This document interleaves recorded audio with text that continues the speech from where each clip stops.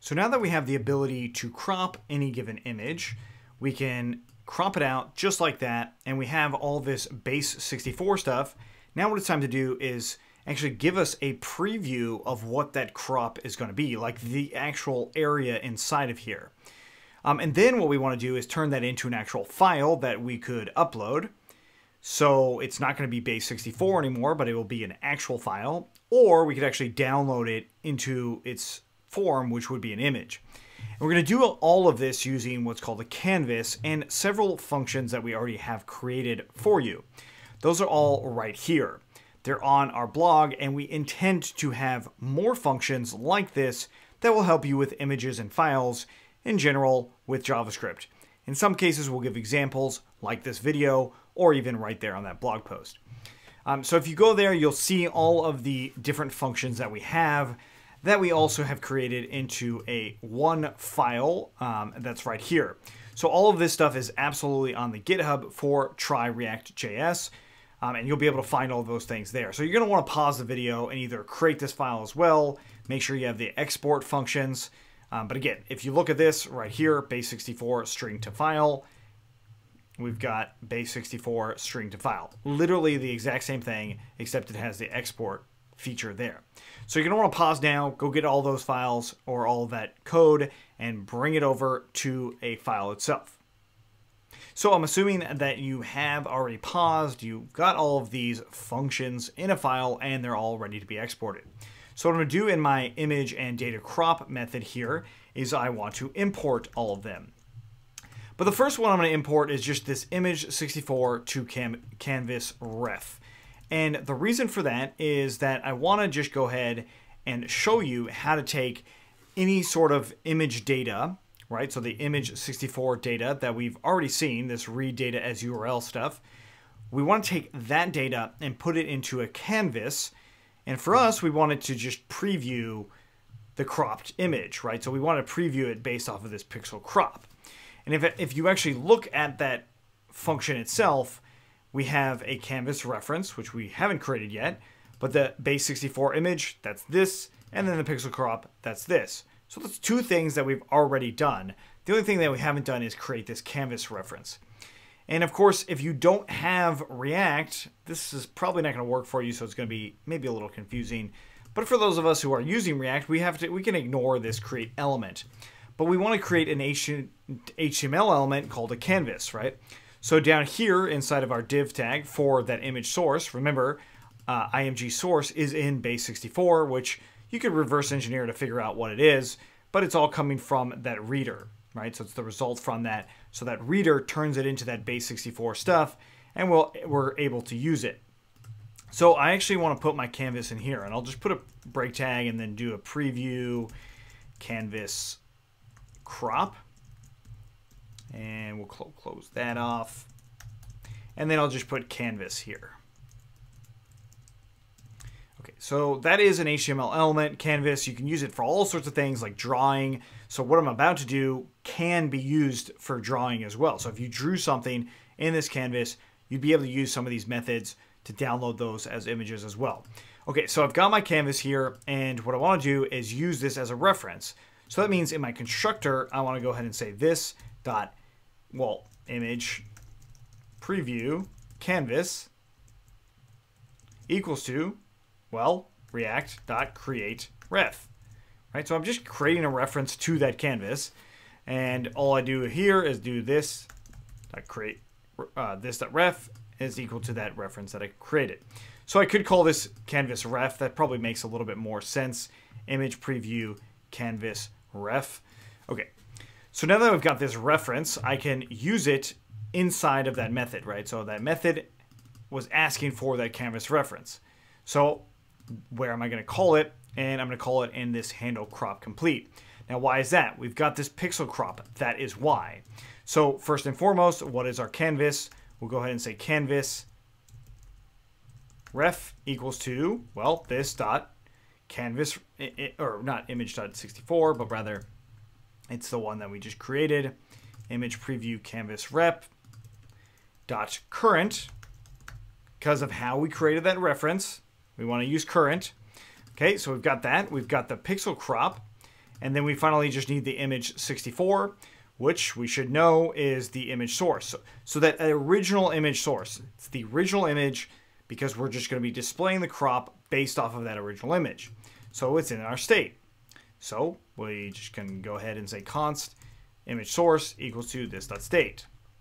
So we now have the three things needed to be able to do this image 64 to canvas ref. So all I can do is come back down here and we call it. So again, first thing, canvas ref, then the actual base 64 image. Oops, we need to put some curly brackets around there, or the braces around it. And then finally, our pixel crop. Okay, so this method was absolutely built specifically to do all the things I just did. But the main thing here is we have some canvas, we grab some base 64 data, and then we crop that same exact data, or that same image, which is going to be the original image.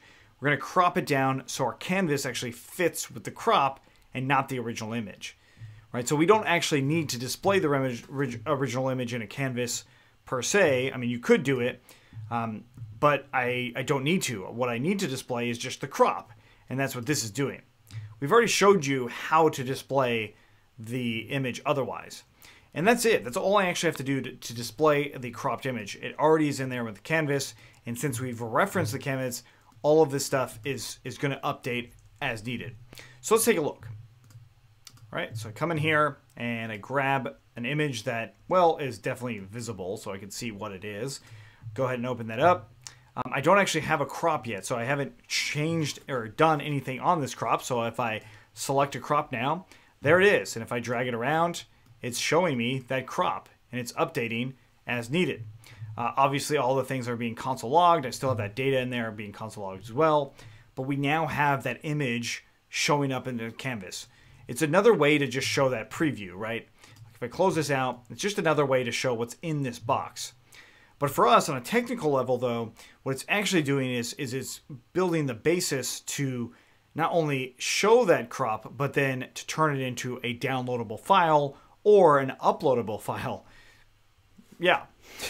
Okay, so now that we've got that, how do I actually create a downloadable file?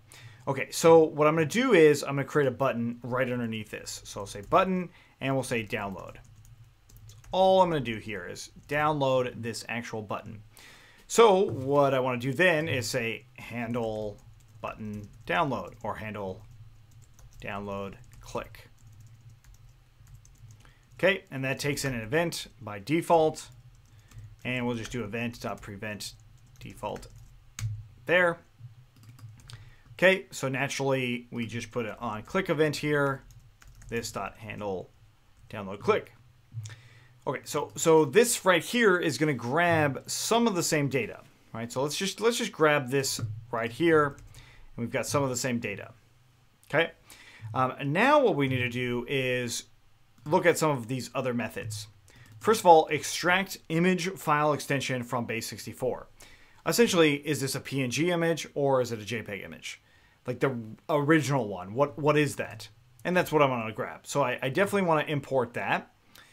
And this is useful for grabbing the file name. So whatever the file name is, this is how I'm going to grab it. The extension, that is. So I want to be able to grab the extension. So we'll just do const and file extension equals to that file extension from base64. And we already have the base64 from that state. There it is right there. So all that's going to do is send back like PNG or JPEG. That's it. So that also means that I can create a file name then. So file name equals to, well, let's just say preview file, and then plus, well, the file extension. But of course, I need to add the dot in here. So I now have, my file name. Now, of course, I could do this based off of another input. You could write out your own file name. You could do it off of dates. You can do off of all sorts of things. But the important part here is we have our extension, we have our file name, and that's coming from that basic method there. Not a huge deal here. So the next thing is that we have two other options now. And one of them is to download. One is to create an image or a file that we would end up uploading. So I'm going to show you both of them, right? So like the first one is file to be uploaded. So file to be uploaded is this base64 string to file. It's sort of going in reverse of what we've done. It's going in reverse of this, right? But now it's going to be going off of the cropped image. It's not going to be going just based off of the file image, which I still have to do. I haven't done the crop image portion just yet because I'm just kind of setting the stage for it, essentially. So we're going to import that. I'm going to just bring it in here. And let's put it into alphabetical order for imports, just so it's a little easier to read, and it's also directly related to how they are in our JavaScript file there. And then I also downloaded the other one. Okay, so I've got my base64 string to file. So this is where I do const my new cropped file equals to base64 string to the file. And notice it takes in 2 arguments, the actual base64 string, which I have one, that's the image source, and then the file name, which I also have, right? So right here, this is just that original file. I actually don't have the crop file here just yet. But then I can also use that same idea to download a file, which I have downloaded base64 file here. I'm showing you these things on purpose, right? So download file. And all I need to do is execute this one, call it actually, right? So img source and my file name. Okay, so that's how I'm going to handle this click. This click event will, it creates the file here so I can console log that file. And in fact, while I'm doing this console logging, I might as well get rid of some of these other console logs that I just don't need anymore, like the image, don't need that. All right, and I also don't need to console log the base64 loaded related stuff anymore either. Okay, so all I should have a console log is the file itself. So if I click on this, what it's going to do is it's going to give me the crop stuff, right? So the crop stuff's in here. If I click on download, it should rename it, but also give me a new file. So I hit download, and it looks like I got an error. Ah, yeah, a little spelling error. That's great. So this should be prevent default. Oops, sorry about that. So now it should work. Let's try it again. Crop. The download button is there. I hit download. And what do you know? We've got our preview file here. And we also have a file here. So this is actually that same file. Literally the same file. It's just it's been changed. The file name is now previewfile.png versus the original one.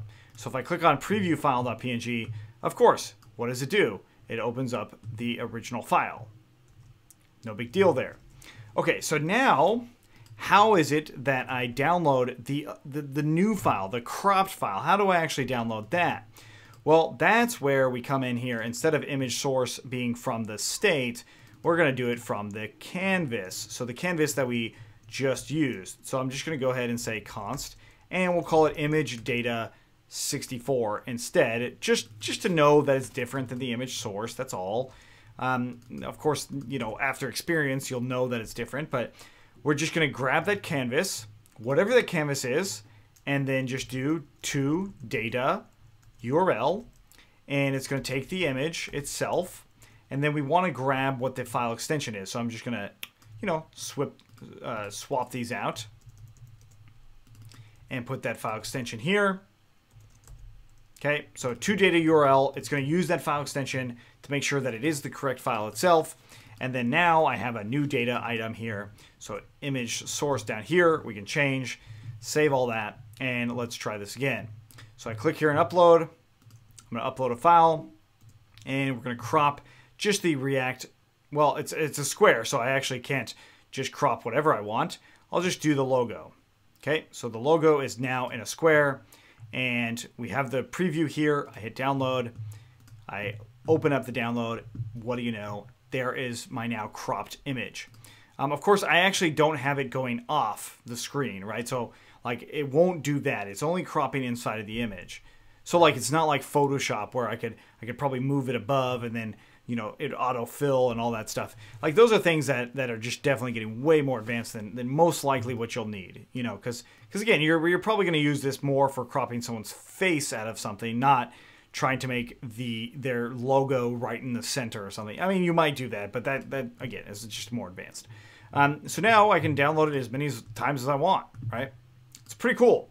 And then here, obviously, if I hit download, you could also have that go upload, and then that would be sent to your backend in some form or fashion.